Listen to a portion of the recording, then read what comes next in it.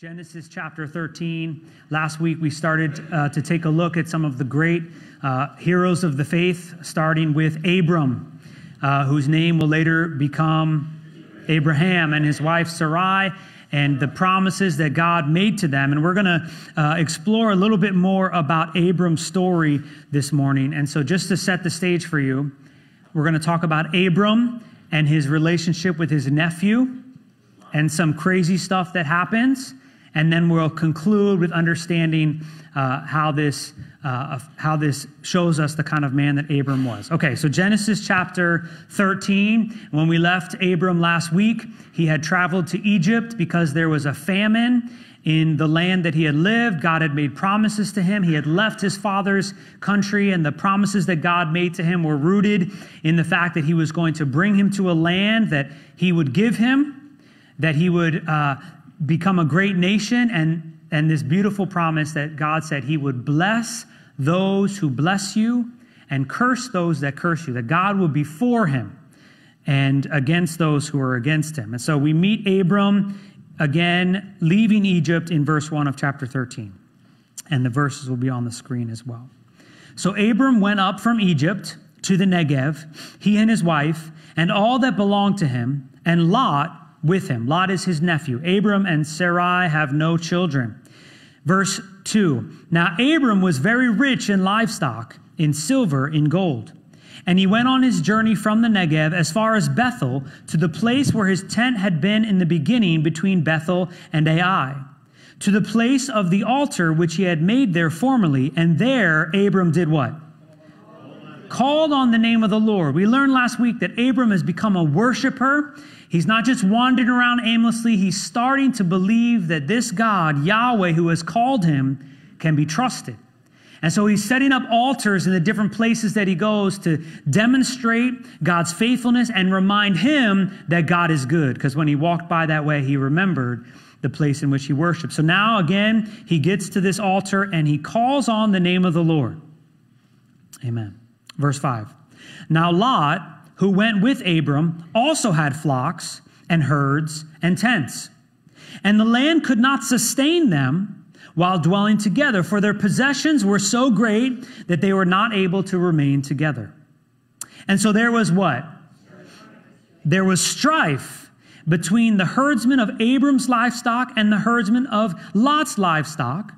Now the Canaanite and the Perizzite were dwelling then in the land. And so what we learn is that the land that they're living in, it says, could not sustain them. There's so many people and so much livestock between Abram and Lot. God has already begun to bless them, that there's starting to be a quarrel between these two men and their servants. And then strife is happening. And we also hear that the Canaanite and the Perizzite were dwelling there, people that would have been in opposition to Abram and his family. And so this is a critical moment as strife is building in the family and quarrels are developing amongst the servants, and the sheep are baaing at each other, and the goats or what do the goats do? Just that horrible sound at each other, right? And the horses are neighing and the camels are spitting at each other. It's just terrible. Come on, the camel thing wasn't funny? Okay, guess not.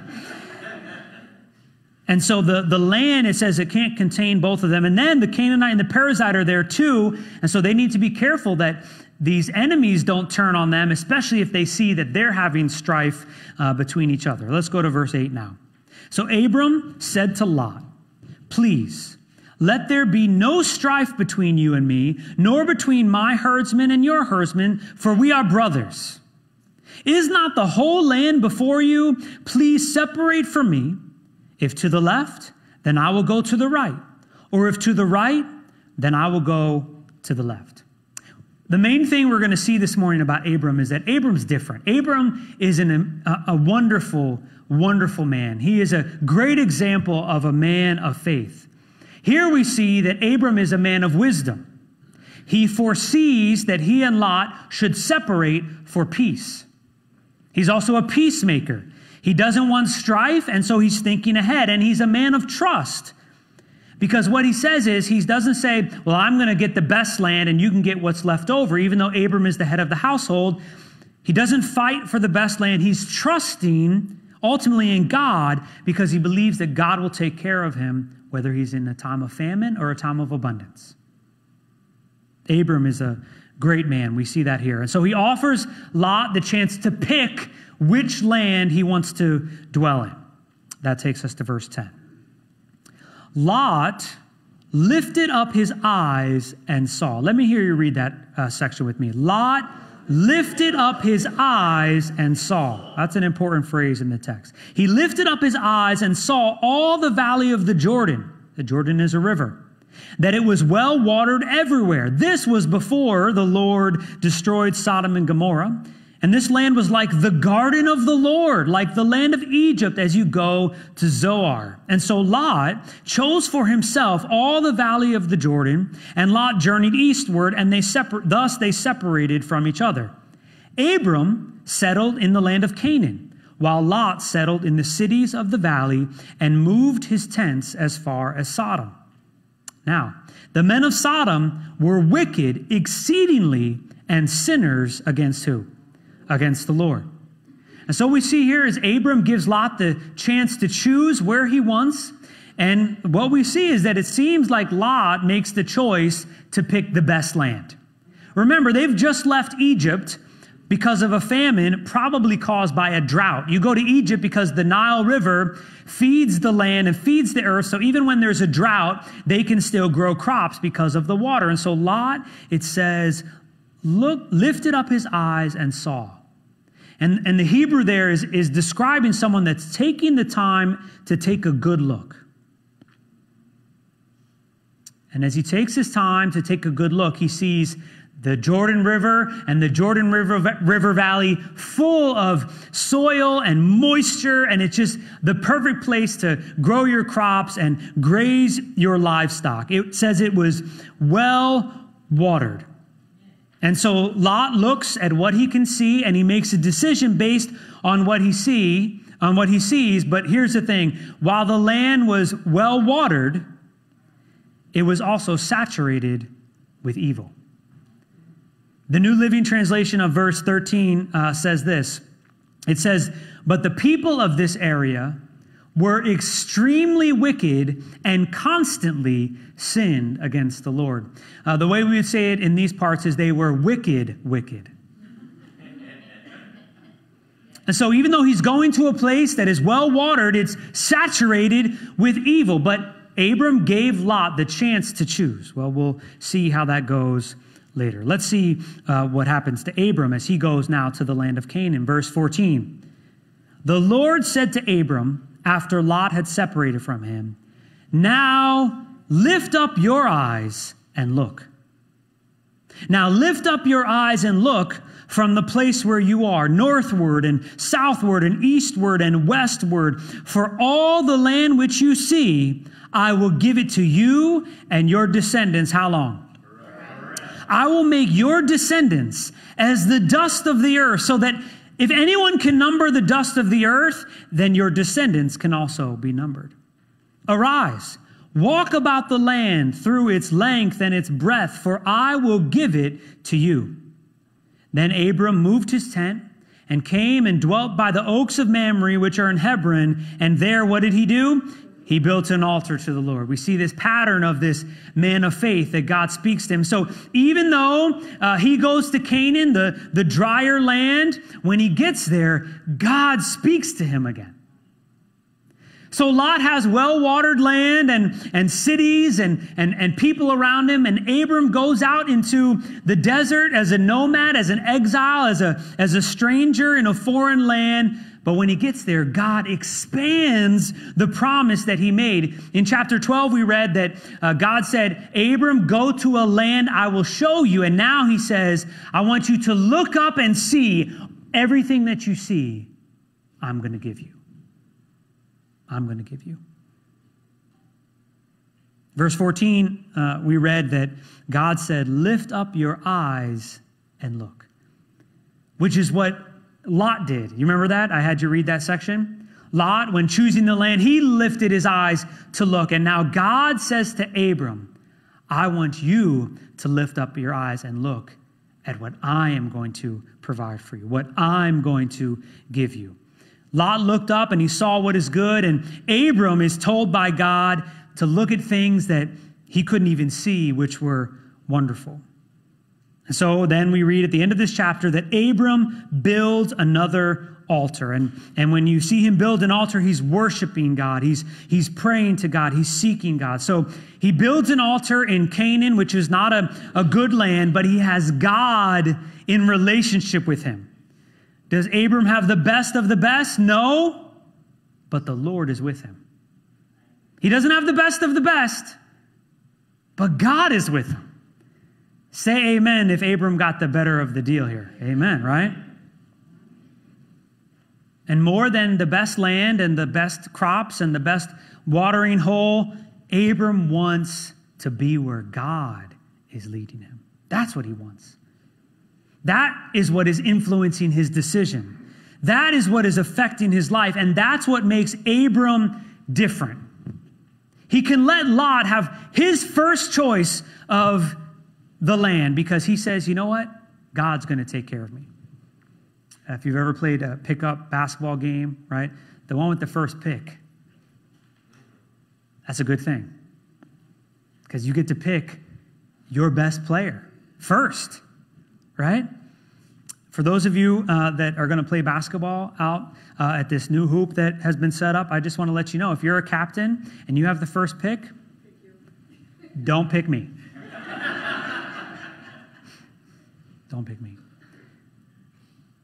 Lot gets first pick, but Abram's not worried because he knows God is going to take care of him. And no matter what happens, that's what it means to be a person of faith. The best things may not be happening, but if you have God working, if you have God leading, what greater treasure is that? And so that's the life we see from Abram. He's different. He wants what God wants, not just what he sees and what he can experience. And that brings us now to an interesting story in Genesis chapter 14. You know, a lot of people, they wonder what Abram and Abraham looked like. I have a picture of what Abraham looked like. Oops, wrong one. Sorry. This is one of the most famous paintings of Abram or Abraham. This is him right here. Could you guess, right? Right? What do you see on him?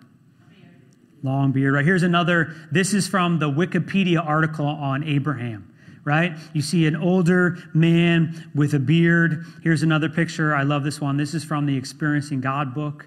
Isn't that beautiful? Just his eyes looking towards heaven. And here's another one later in the story. Abram. We see this picture of Abram and Abraham pictured as an old man with a white beard. But I don't know if that's really the best description. This might be a little bit better. If that's too risque for church, I'll give you this one.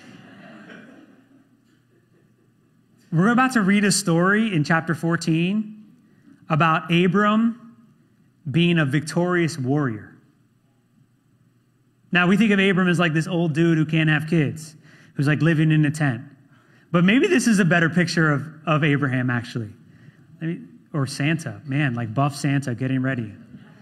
That we'll do that at the men's weekend, that picture right there.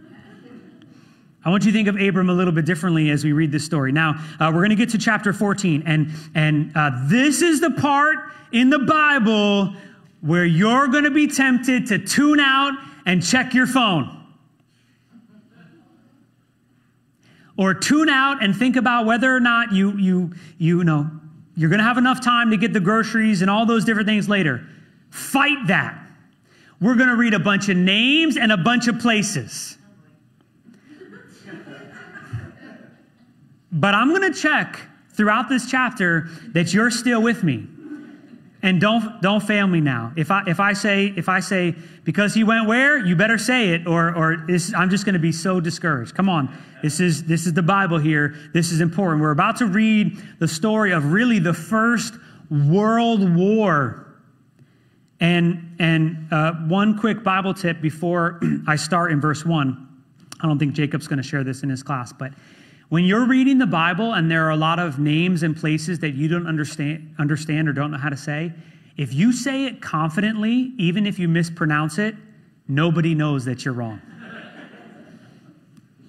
You want to sound like a Bible scholar? Just say it what you think it sounds like, but say it with confidence, and we'll all believe you. Here we go. Ready? Verse 1. Are you ready? Are you ready? And it came about in the days of Amphrio, king of Shinar, Arioch, king of Elasar, Kedorlaomer, the king of Elam, and Tidal, the king of Goyim, and they made, oh my gosh. Someone even said it loud, but they said it in a pathetic tone. War. All those people in verse 1, they made what? War with Bera, the king of Sodom, and with Birsha, the king of Gomorrah, Sinab, the king of Admah, and Shemember, the king of Zeboim, and the king of Bela, that is Zor. All these came as allies in the valley of Siddim, that is the what? The Salt Sea. 12 years they had served Kedorlaomer, but the 13th year they rebelled. Let me explain to you what's going on. There are 5 kings that have been servants to one king, King Kedorlaomer, and his allies, 3 other kings. So you've got 5 kings that have been serving 4 kings, and these 5 kings, after the 12th year, they're done. And so they're coming together saying, I don't want to serve him anymore. What kind of name is Kedorlaomer anyway? And they are going to join together and they're going to fight against Kedorlaomer and his allies. That's what we're reading. Okay, everybody good so far? Okay. Someone's phone just dinged. You're tuning out. Verse 5. In the 14th year of Kedorlaomer, and the kings that were with him came and defeated the Rephaim and Asheroth Kiranim and Zuzim and Ham and Ham. I messed up Ham. And Ham and Emim and Shavel Kiraithim. And the Horites in their Mount Seir as far as El Paran, which is by the what? The wilderness. And they turned back and they came to En Mishpat, that is Kadesh, and they conquered all the country of the Amalekites and also the Amorites who lived in Hazazon Tamar. And the king of Sodom and the king of Gomorrah and the king of Admah and the king of Zeboim and the king of Bela, that is Zorm, they came out and they arrayed for what? Battle against them in the valley of Siddim.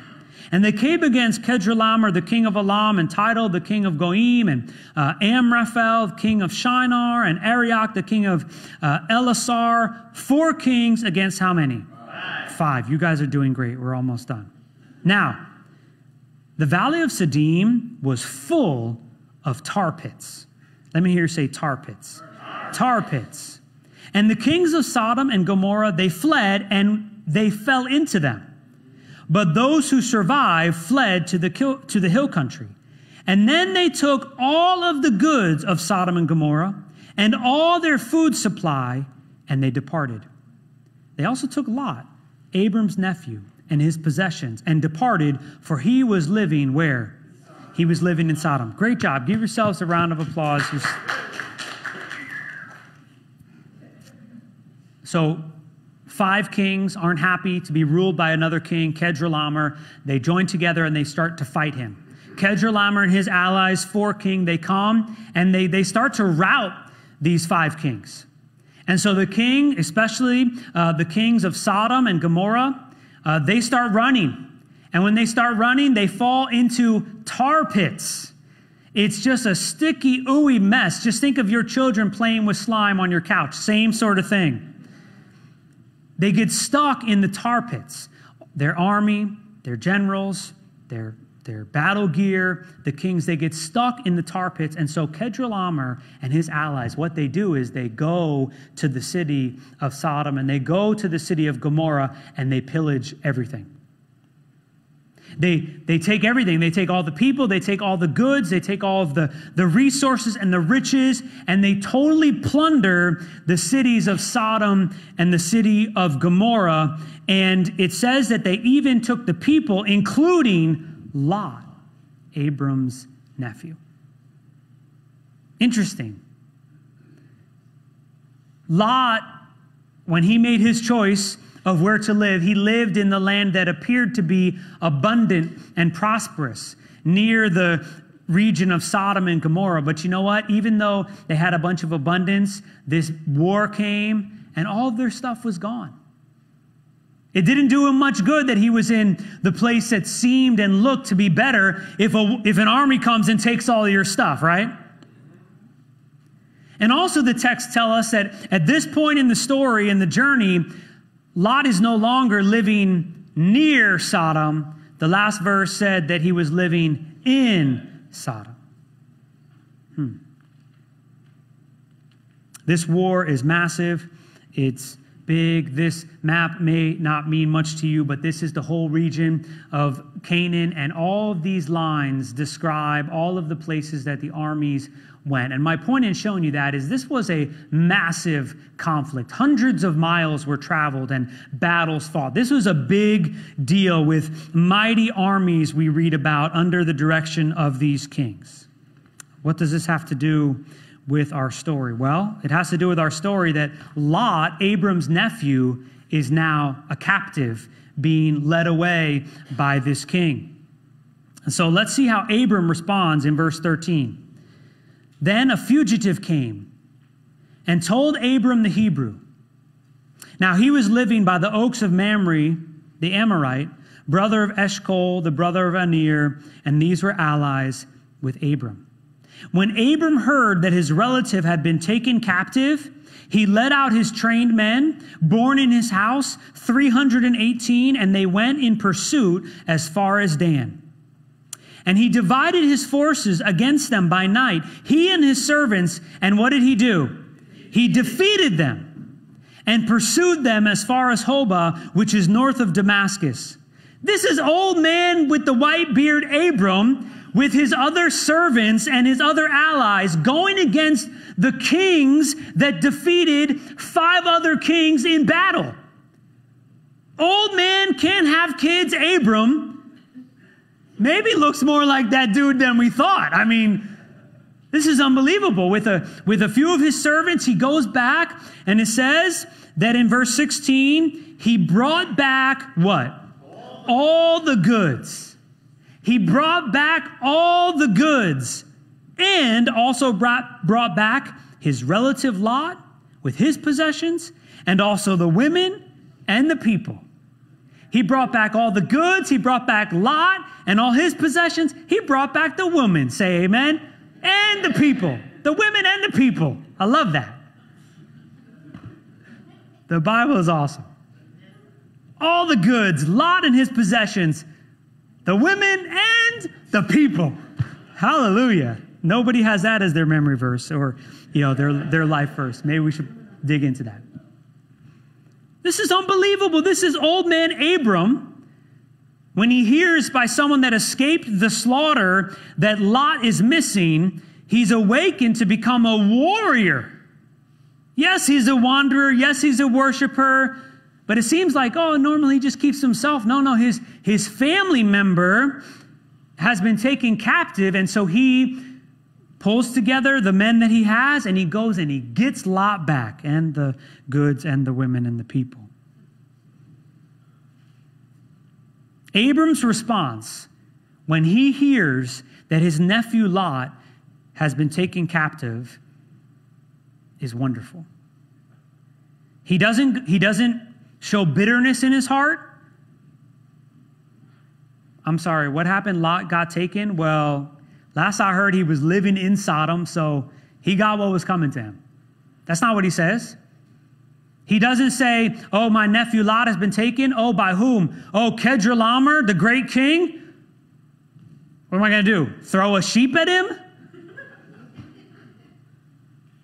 He's not afraid. He's also not detached. He doesn't go, well, what does that have to do with me? I'm living for Yahweh, building altars. That's their problem. No, he knows that he must get involved, and he saves Lot. He goes and pursues and fights against the 4-king alliance that had just won this world war, and he wins. What is he doing? Here's what he's doing. Abram is leveraging the blessing and favor upon his life on Lot's life. He is leveraging his blessing and favor for the good of the rest of his family. God had said, I will bless those who bless you and curse those who curse you. I will be for those who are for you, and I will be against those who are against you. And he believes God's promise, and so he's willing to go face 4 kings to get his nephew back, because he knows that the blessing and favor of God is surrounding him, and he's going to let some of that splash into Lot's life, in spite of Lot's decision making, In spite of Lot's foolishness, Abram says, I am going to take the blessing of God on my life and go use it to bring victory and bring Lot back to safety. I love that. He's so different. He's not keeping score and mad at Lot. He says, I can do this because God is with me and I'm going to go. And so what happens next is remarkable. A short passage of Scripture, verse 17 through 20, which has so much in it. We're not going to dive in too deep, but let's just read what happens. Verse 17, then after his return from the defeat of Kedorlaomer and the kings who were with him, the king of Sodom went out to meet Abram at the valley of Sheva, that is the king's valley. One of the people that is out there too is someone named Melchizedek, who was the king of Salem. Just so you know, later on we're going to discover that Salem is where Jerusalem is. And so this figure, Melchizedek, is the king of Jerusalem, and he brings out bread and wine. And not only is he a king, it says that he was also a what? He was the priest of the Most High God. Abram goes to battle, and when these kings are coming back to him, one of the kings is the king of Jerusalem, who's a king and a priest of the Most High God, and he brings out bread and wine and says this, verse 19, Melchizedek blessed Abram and said, blessed be Abram of God Most High, possessor of heaven and earth. And blessed be God Most High, who has delivered your enemies into your hand. And Abram gave him, Melchizedek, a tenth of all. He tithes. What is going on here? I mean, so much is happening in this story, but Abram, who trusts God, goes out into this battle, and God blesses him for his courage and his trust in God, and says, you are blessed of God Most High, who is the possessor of heaven and earth. Verse 21. And then the king of Sodom comes and says to Abram, give the people to me and take the goods for yourself. Abram said to the king of Sodom, I have sworn to the Lord God Most High, possessor of heaven and earth, that I will not take a thread or a sandal thong or anything that is yours, for fear that you would say, I have made Abram rich. I will take nothing except what the young men have eaten, and the share of the men who went with me, Aner, Eshcol, Mamre, let them take their share. So in the conclusion of this peculiar story, the king of Sodom, who literally has just had his behind saved by Abram, and remember, Abram brought back all of the goods. He brought back Lot and all of his possessions, and he brought back the women and the people. The king of Sodom comes to him, indebted. His whole kingdom is indebted to Abram. The king of Sodom got his butt whooped. He lost.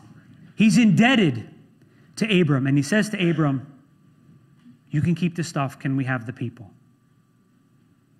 And Abram says, I'm going to give you everything back.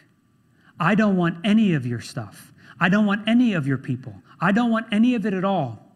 Because I have sworn to the Most High God that he is my provider, and I don't even want a hint of a word spoken out in the land that you have made me rich.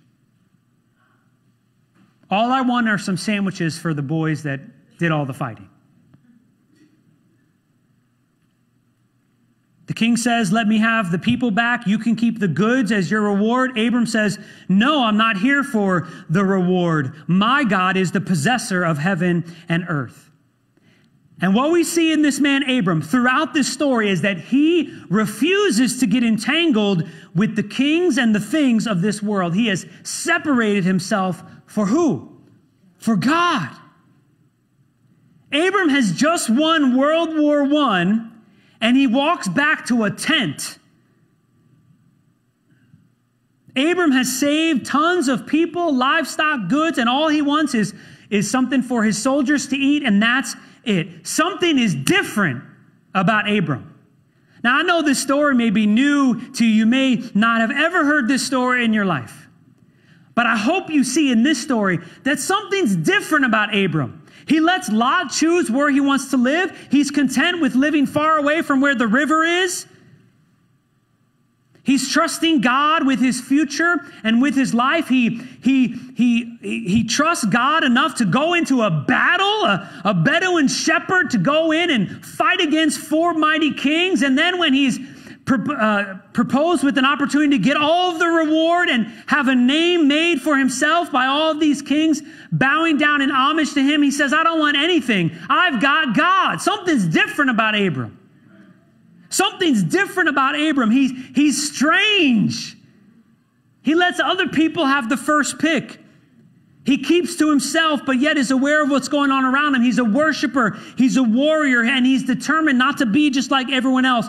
He is living by a different script than all of the other actors around him. And the text tells us here that he says, I have sworn to the Lord God Most High, possessor of heaven and earth. The Hebrew here for sworn means that he put his hand up in an oath. He stands before these kings and he says, I am swearing allegiance to God Most High. I don't need your stuff. He's the possessor of heaven and earth. Something's different about Abram. I'd like you to go to Hebrews now. Hebrews chapter 11. In the New Testament towards the back, Hebrews. There are some of the most powerful verses in Scripture in Hebrews chapter 11. It's the story of the great men and women of old and their faith. And I should not go to this passage until we get to another story in Abram's life. This is an obscure, maybe dare I say, boring story about Abram. We're going to read that he almost kills his son. We're going to read that he trusts God and God gives him a child in his old age. We're going to read about some amazing, miraculous stories about Abram, not the world war where he doesn't take the stuff. But church, what we see in this obscure story is we see Abram is a man of faith. We see that Abram has sworn his allegiance to God and he's not entangled in the things of this earth. And Hebrews 11 tells us about Abram. In verse 1, it says this, faith is the assurance of things hoped for, the conviction of things not what? Not seen. For by it, by faith, the men of old gained approval.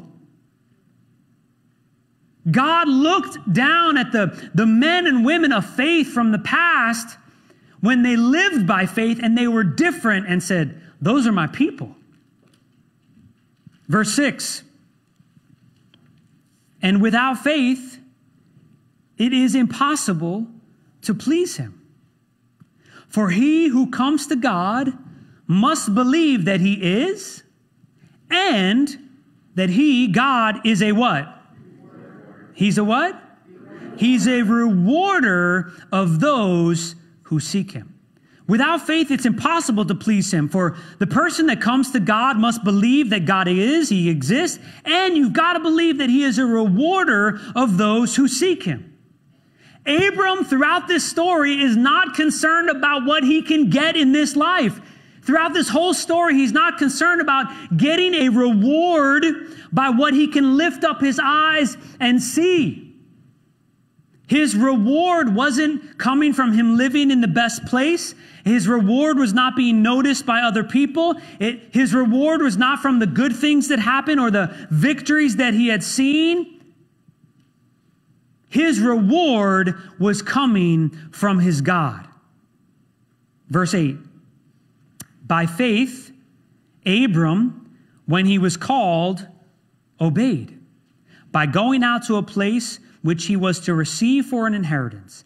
And he went out not knowing where he was going. By faith, he lived as a what? He lived as an alien in the land of promise, as in a foreign land, dwelling in tents with Isaac and Jacob, fellow heirs of the same promise. For he was what? Come on, say looking.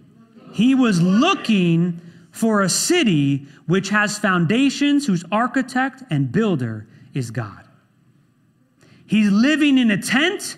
He's moving from place to place. Abram is different. And what is different about him?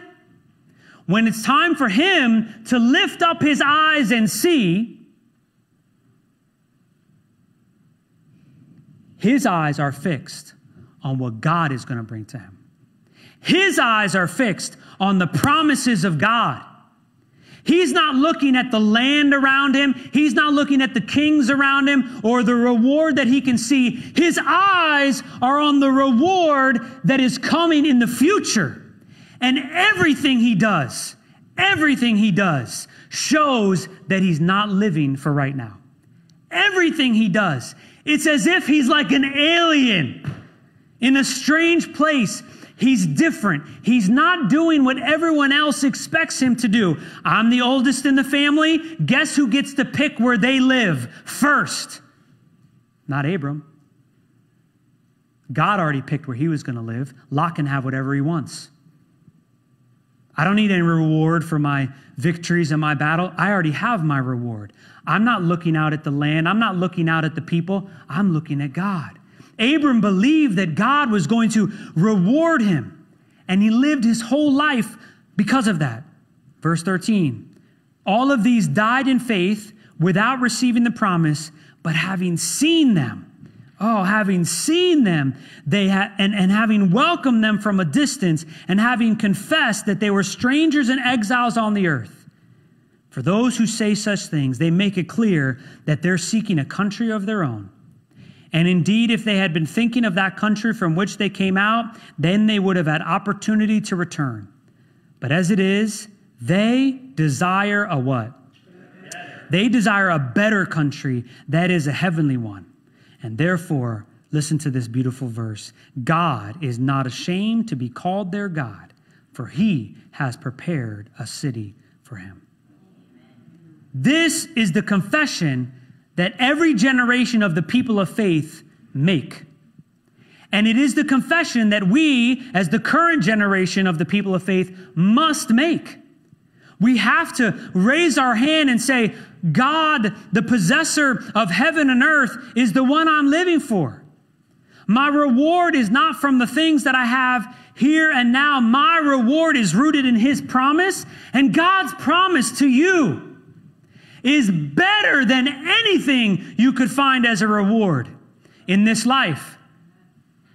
But you're not going to believe that unless you can have faith that God is and come to know that he is a rewarder of those who seek him.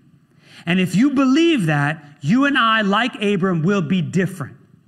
Too many people who claim the name of Jesus right now and raise their hand in song and sing the praises of God and confess Jesus as Lord are not different than anyone else around them. Something is wrong. Something is wrong. There's a disconnect between what the Bible says the people of faith should be like and what it seems like we too often are.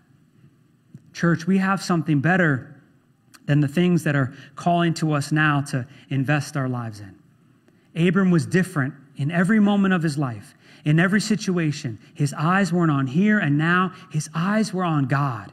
And he was willing to say no. He was willing to make decisions based on the reward to come. And that's what I want. And that's what you and I need to strive for in this life. Not to be like everyone else, but to live by faith because we trust God's promise. So the very last verse for us to read after this wild story is the very next verse in Genesis, which says this. The very next verse after all that we read about Abram says this. Genesis 15:1. After these things, the word of the Lord came to Abram in a vision saying, do not fear, Abram. I am a shield to you. Your reward shall be very great. After all these things, the Lord came to Abram in a vision saying, do not fear, Abram. I am a shield to you. Your reward shall be very great. Let's pray. Lord Most High, possessor of heaven and earth, blessed be your name. Thank you for your promises, which are better than life. God, I ask for your help today to be people of faith who believe that you are, who believe that you are a rewarder of those who diligently seek you, God. And I know that I'm in a room right now with people that are trying our best to seek you. Help us to see, Lord, that the reward of finding you and the promises to come are worth it and better. Help us to live by faith and not by sight. Help us to be different because we're trusting in you. Be our shield. Be our reward. Through Jesus we pray. Amen.